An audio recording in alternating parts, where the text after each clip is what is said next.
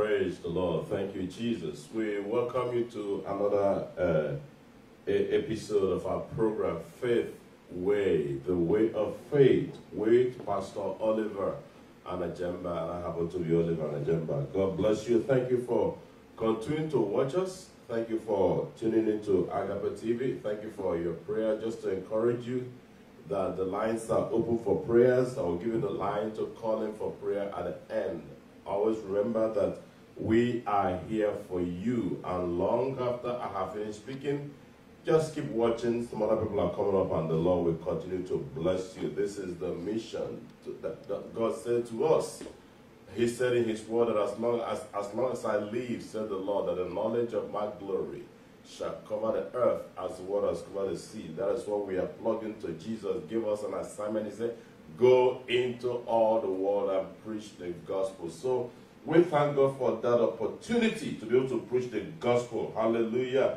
And then rounding up what I've been sharing the past couple of weeks, made for signs and wonders. The reason why we are saying it, we are camping there, is that it is the will of God that you know who you are. One of the things, one of the lies the enemy played against Adam and Eve. The serpent, or the devil through the serpent said to Eve, the day you will eat of the fruit of that tree, you shall be as God. So it was man's attempt, the high yielding to that temptation was an attempt also to become what she is already. They were made in the image of God. So we've been trying to establish the fact that signs and wonders, were made for signs and wonders. It is not what we chase after. It is what accompanies the gospel of Jesus. Hallelujah. Jesus said in Acts chapter 1 verse 8, and you shall receive power after the Holy Ghost is come upon you, and you shall be witnesses unto me both in Jerusalem and all Judea and in Samaria and unto the utmost part of the earth. We have taken a dimension of that command to be witnesses, and we have tried to go about witnessing and sharing the gospel. But if you look at a careful study of that word witness there, the Lord was not just saying that we should just be testifying witnesses only, speaking witnesses only. As a matter of fact, what he meant there was that we should be tabernacles of witnesses. Tabernacles of witnesses, because we are made for signs and for wonders. I should not just be a witness of Jesus by the things I say. I should be a witness of the gospel by my life, by my actions. So the gospel of Jesus should not just be communicated only by my speaking. And the speaking is important. The speaking is the biggest part of it. But I'm called to be a tabernacle or witness. And we read in Habakkuk chapter 1 verse 5, God says, I will work a work in your time, and shall you not know it? Men and brethren, God is moving mightily in our world, in our day, and in our generation.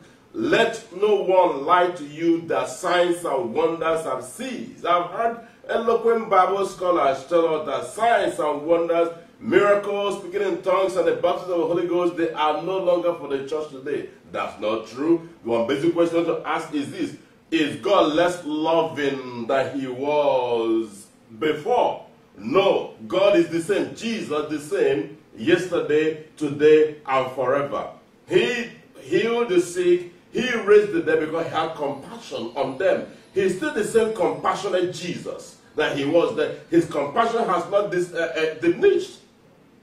And the church started seeing signs and wonders when the church went into unbelief. In the dark ages, traditions of men took over the church, and God could not back up, and the word of God was no longer preached. And God only backs his word when his word is preached in faith and in power. God backs it up with signs and wonders following. So when the church in history stopped preaching the true gospel, they went into tradition. That's when the power of God withdrew from the church.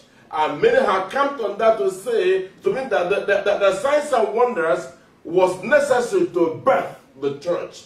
But now that the church has been birthed, there will no longer need signs and wonders. That's not true.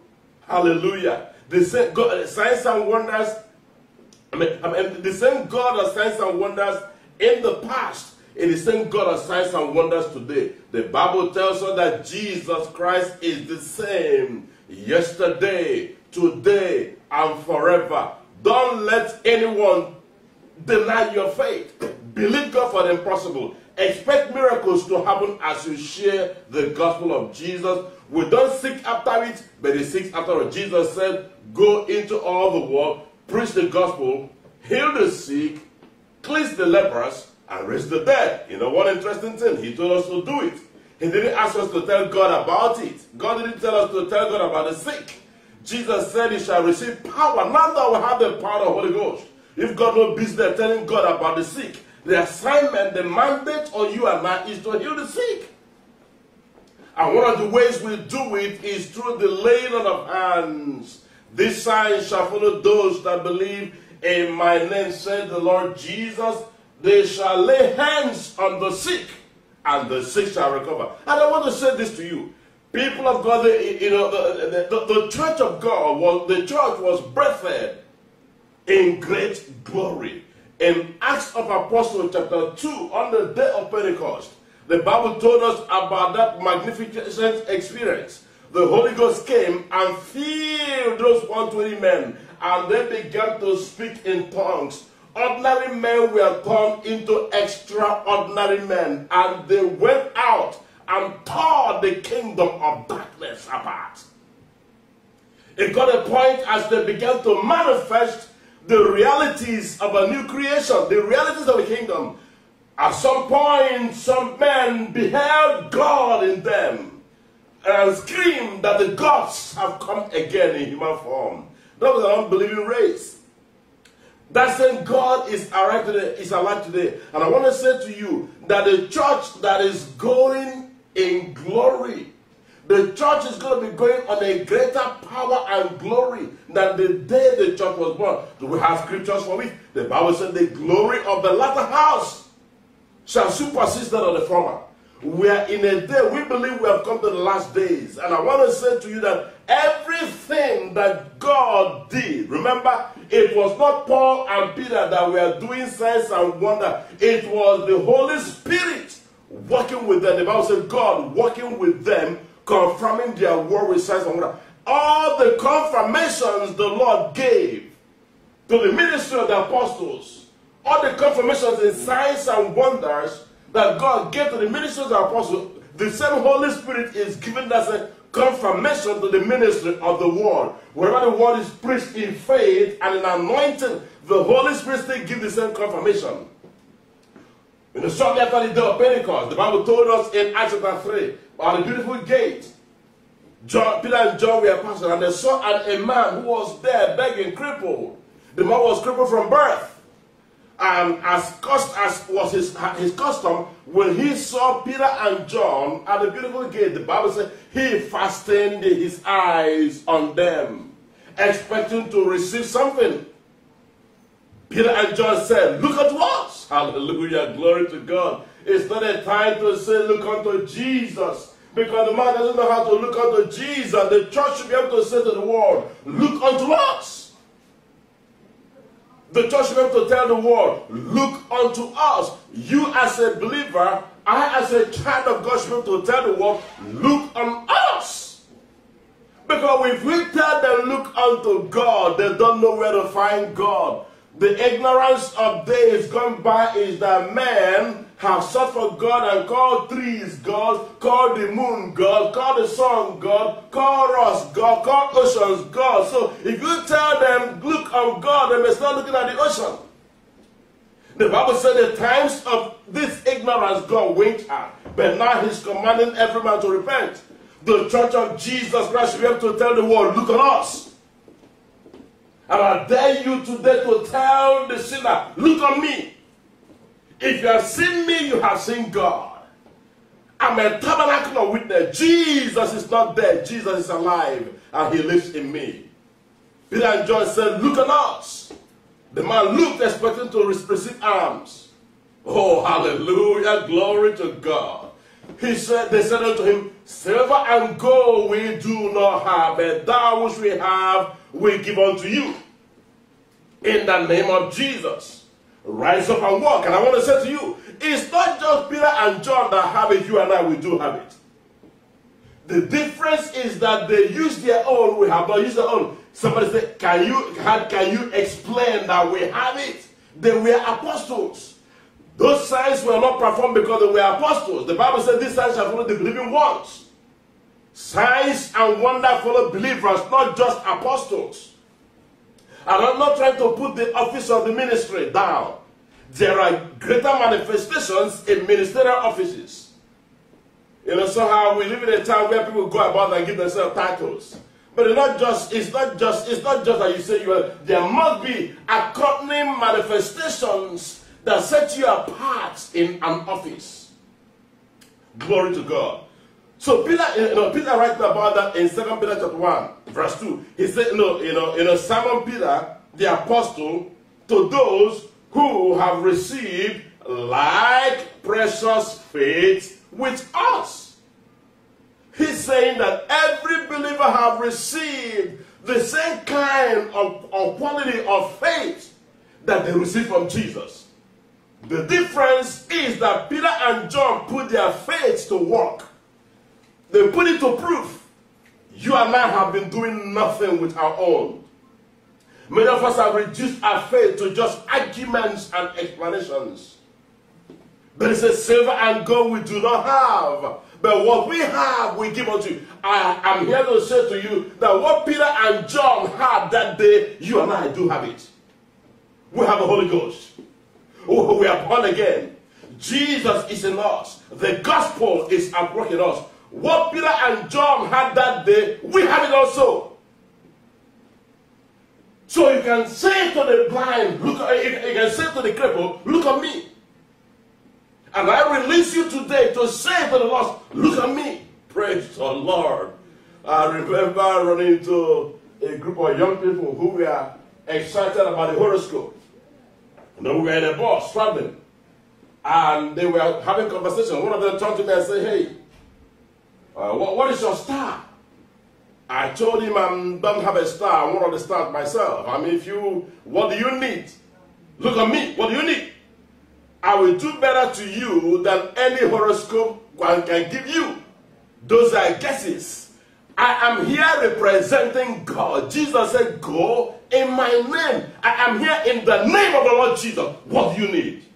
When they backed out, praise the Lord. What Peter and John had that day, they said, silver and gold we do not have, but we have something.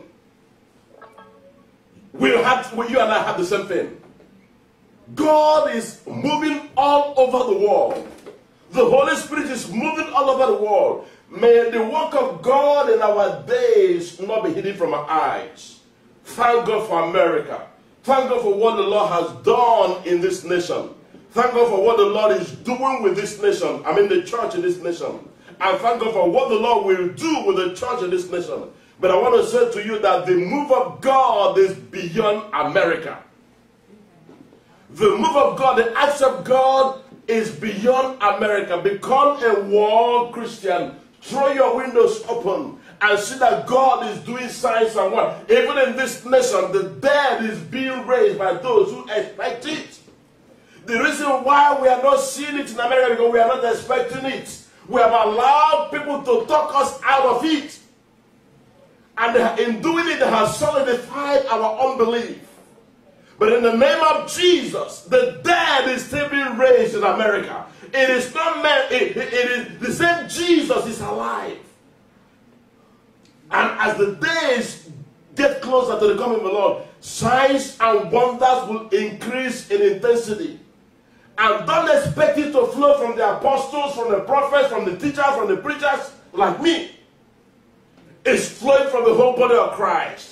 Because the garment on Jesus in his earthly ministry that the woman with the issue of blood touched, and virtue flew out and healed her, that garment was hanging on the body. The garment was not on the head.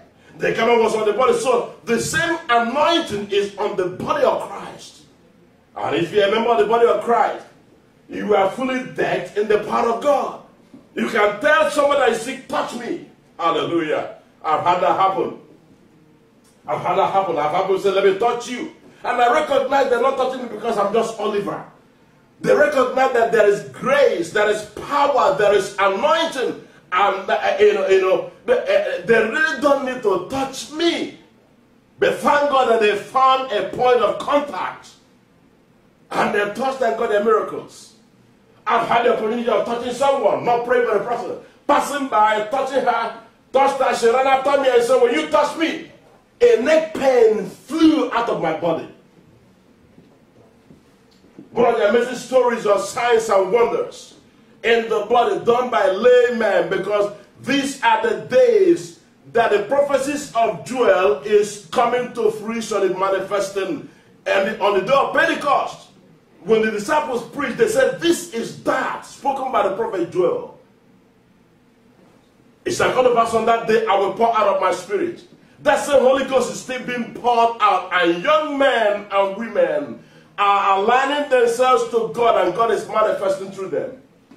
I was invited to a little town in southeastern Nigeria, Oji River, as a guest speaker in a full gospel businessmen's fellowship meeting. It was their 10th anniversary celebration, and I was a guest speaker.